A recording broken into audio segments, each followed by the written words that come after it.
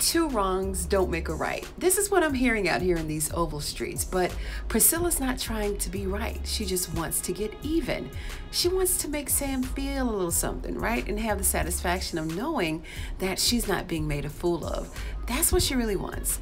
Sam's ego has been bruised, and since Bobby had him face down on the pavement in front of his own house, he knows that he can't physically beat Bobby, so he's got to get rid of him another way. Sam has already filed for a divorce, so great, because this is exactly what Priscilla wanted this whole time, but Sam kept begging and he kept pleading for her not to leave him, so she didn't file. So he thinks that just because he made this major move by announcing it last week, but we don't care. We have no cares, right? The only difference now is that the playing fields are even. So let's move on with the divorce, shall we? And my concern at this point is Bobby. Sam already told us that if he catches this man in his bed, that he's gonna blow his MFing brains out. And Priscilla's too. Sam is big mad. And it's got me really concerned about this whole non-traditional love triangle that's transpiring right here before our eyes.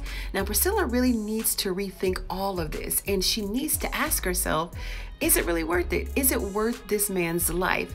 Was Sam serious when he made the threat? Will he deliver on this promise?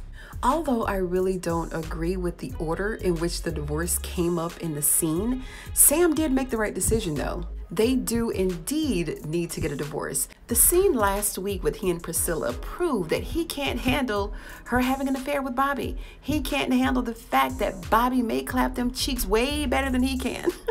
He cannot handle the fact that Priscilla is garnering all of this attention from another man.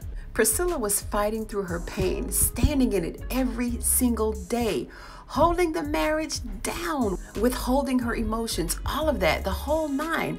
But the mere fact that Priscilla is even just thinking about riding Bobby cowgirl style, it's driving him up that proverbial wall, and he can't stand it. He just cannot take it. Sam is just a weakling. Poor Sam. I'm so disappointed. So what do we have to look forward to in tonight's episode, guys? I really hope that we get around to their storyline, right? Because Sam is out here tripping because Bobby want a taste of his woman and he can't take it. Drop me your theories in your comments below and let me know what you think about this twisted triangle that Sam has got them all in. Should Bobby just walk away or should he go all in? Literally.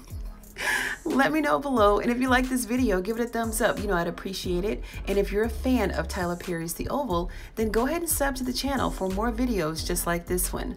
Thank you so much for joining me on today's episode of Ruthless TV, you guys, and I'll see you on the next one.